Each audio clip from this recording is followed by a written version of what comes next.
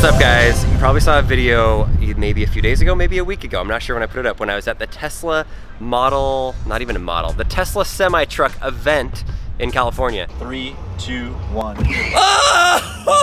Whoa! Right now it's before that event, so I don't even know what was launched there. 620 miles! I'm excited to find out what it's gonna be in a few hours, even though you guys already know. So behind me, I have the 3 mass-produced cars that Tesla has done, or is going to do. We've got the Model S, which we've owned. We have the Model 3, which is pretty new, and a lot of people don't have it yet, but it's gonna be huge at some point. And then also the Model X. And so, do you guys remember last year, we went on a trip and we saw, I think we titled the video, "You've Never Seen a Tesla Like This." That was our friend Ben from Unplugged Performance, and I figured since I'm in California and the semi-truck is literally right next door, we had to go say hi to him and see what he's up to right now. But there's a few things that I want to learn about this car, about maybe some modifications that we should do to our Model X, maybe, and to make it a little bit faster or make it look better. But we're gonna learn a little bit about what they do at Unplugged Performance. But I've got 2 Bens with me. Ben, if you guys remember him from the video, I'm gonna put that clip in right now. So check this out, Unplugged Performance. We like supercars. We wanted to make this more like a McLaren or a Lamborghini to give the feeling of a carbon fiber car. This is our other friend Ben. He has a channel called Teslanomics. There's another car that's gonna be coming out soon. And what is the official name of this car? The Next Gen Roadster, I think. There's a car called the Next Gen Roadster. If you haven't seen it, I'm gonna put a picture right here. It looks like super futuristic.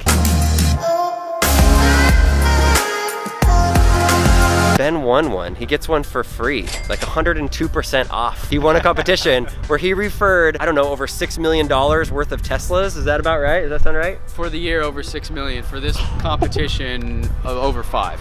Yeah. That is crazy. In like 3 months. It was a short window.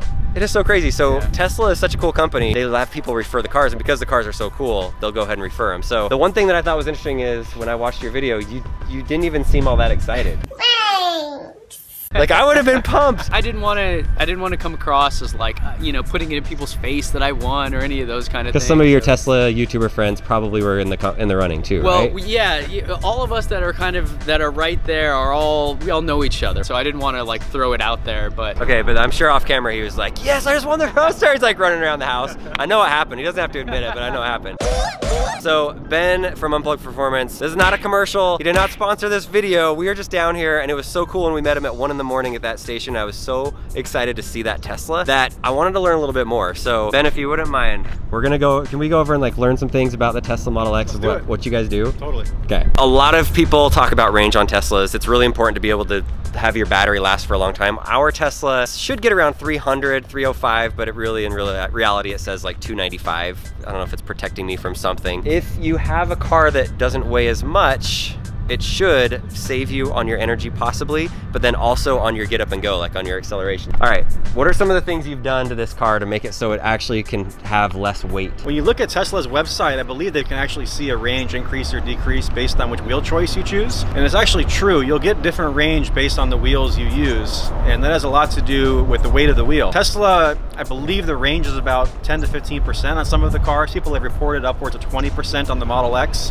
with 22-inch wheels versus 20. It's a sad fact that I have to choose between what looks cool versus what will get you a further distance of travel. So we try to do both. The wheels that we make are definitely more expensive than the wheels that come on the car, and there's a reason for that. It's just much more expensive to make forged wheels. Okay, so to that point, that's a really good point. You probably didn't see this, Ben, but I did a video getting rid of our Tesla, and I was kind of trolling people because you don't see videos of people just getting rid of it. So I listed all the reasons why we were getting rid of it, and one of the main one was it was a rear-wheel drive car, and in Utah, I had the 21 inches on there, and the performance was terrible. Like, we couldn't even drive in that much snow. It was too dangerous. So everybody's like, well, you should have got 19-inch wheels. I don't want 19-inch wheels. I don't want that. It's a Tesla Model S. It's a beautiful car. It's fast. It's sexy.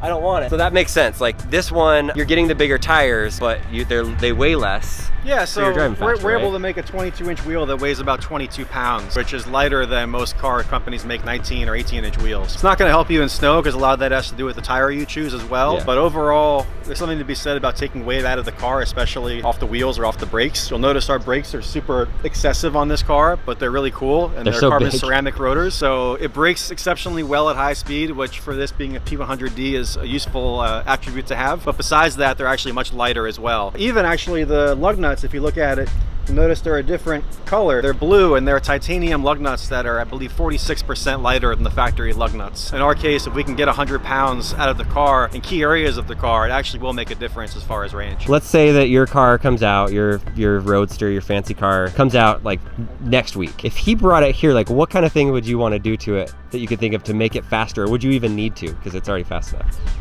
I'm totally putting you on the spot. I didn't even prep you with this at all. The first question would be whether you'd want it to be any faster. Ready is going to be ridiculous. Yeah, I think I'm still fascinated with the idea of breaking that 2-second barrier at 0 to 60, which there's no practical need for that. Sure. But I would love to see, because I understand there is a theoretical limit based on the physics of just how cars work, that if you don't have drag racing tires or something like that, it won't work. So I'd be really curious to figure out what we could do that is somewhat practical to, you know, break that barrier. This will be the first time that any car has broken 2 seconds at 0 to 60. All right, we're giving you a impromptu what's inside video right now. If you ever wonder what's inside a Tesla airbag on the car, well, here's the front of it.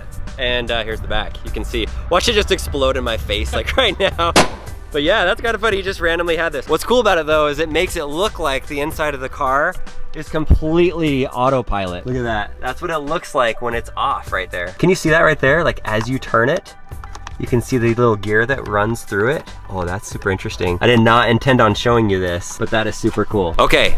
Now, the inside of this car, you know we are big BYU sports fans. Blue and white, Lincoln's room is blue and white. We love them, blue and white. This car is sweet, so you'll never see a Tesla like this. Never in the world, except for this one. Check out this blue leather.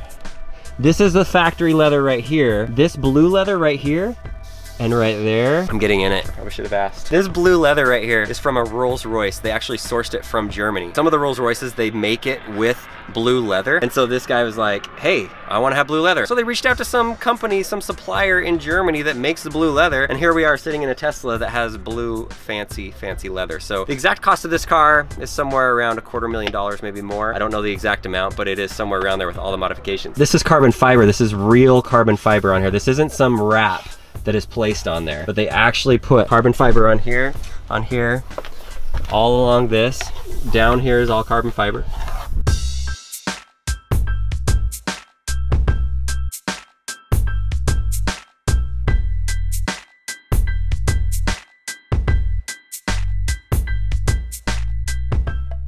All right, one thing that you'll notice on this Tesla that's different than my Model X is right here, there's a lip that comes out more.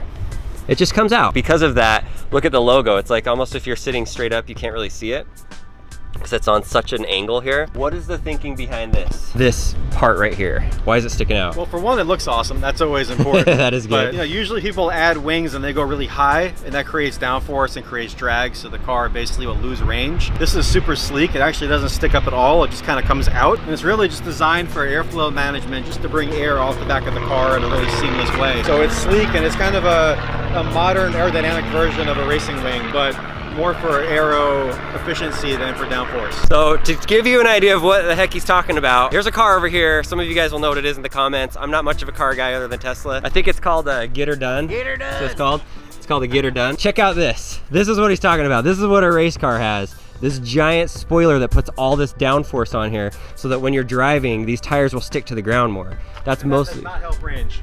It does not, huh? Kills you. But you look cool. You get her done on the racetrack. It's a GTR, I know it is, but get her done sounds funny because I'm dorky. So Model S, Model 3, Model X. Let me know in the comments, like even the grille, the front of this is different looking. That is all replaced. So we just showed you a bunch of things with the Tesla. We've got the interior on the Model X that's different. We've got the wheels and the brakes that are different, but then we also have the back that is different with it sticking out. You know me, I want to do all of them to the car. You know Leslie, she's really economical and she won't want to do all of them. Let me know in the comments, like which one of these things do you think is cool? What things do you think that we should do to our actual Model X, if anything, to make it look better? We did the wrap, but I think we need to do a little bit more. We're gonna go make a video right now with everybody, both Bens, on your channel and talk about your car, because your car, what year is that? 2013. 2013. You had a 2013 also, I did too, so yeah. I'm curious. We're gonna talk about things that maybe I didn't like about the Tesla Model S that maybe could be fixed, and he may even do some of those things or sell his car. So go check out the video, we'll link it right here, and yeah, thanks for watching.